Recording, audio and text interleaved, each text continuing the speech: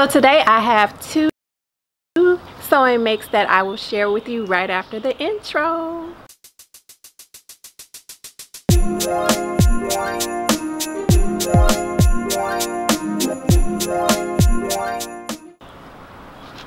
Okay, so my first sewing make is Butterick 6625, and this pattern was made in the year of 2000, so I don't think it necessarily will fall into the category of being vintage, but it is a much older pattern, and I really like it. I found it on Etsy, and it's a skirt, and it has gathers at the bottom.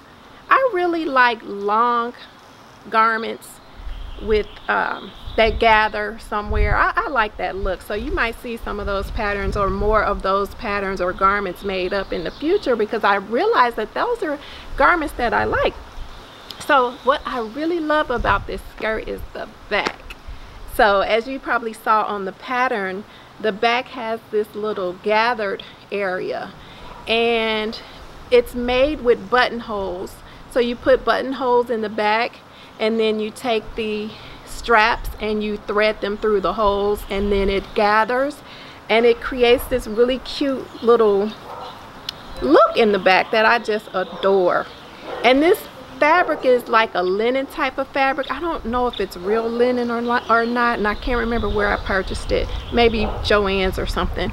But yeah, so I like this skirt, and I'm going to show you what it looks like on.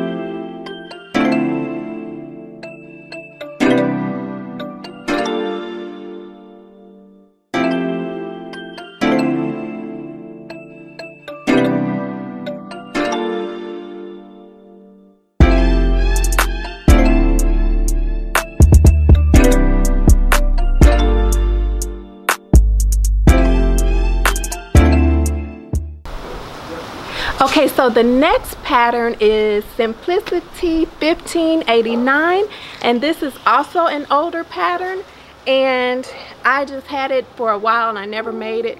What I decided to do was get a little creative with some denim scraps.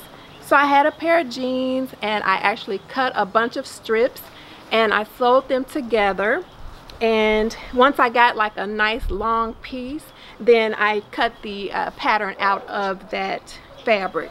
So you can see like a bunch of different patches here and there and different fabrics put together, and this is the end result. And this is the back of a pair of jeans where I cut off the pocket, and in fact I put the pocket on one of my other shirts that I showed in a previous video. So this is the remainder of that scrap denim fabric.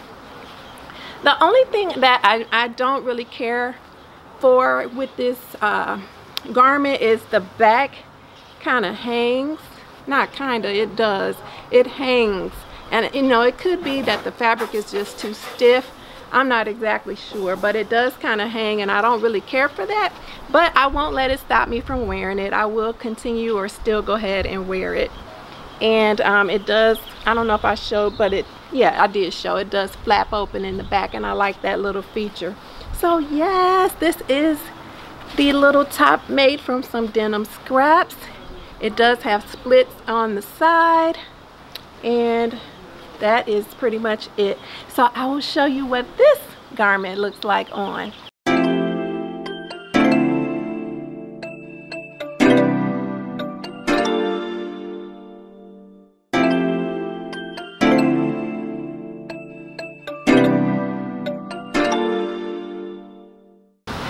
So before I go, I want to leave you with a love share. So my love share today has to do with bell peppers.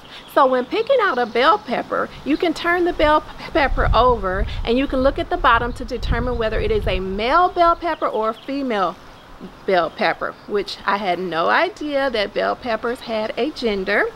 So the bell peppers that have 4 bumps, those are female, and they're sweeter, they're full of seeds, and they're better for eating raw. And then the bell peppers that have 3 bumps, those are male, and they are better for cooking.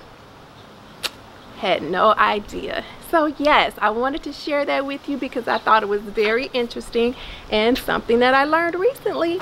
All right, so thank you for watching, and you will see me in the next video.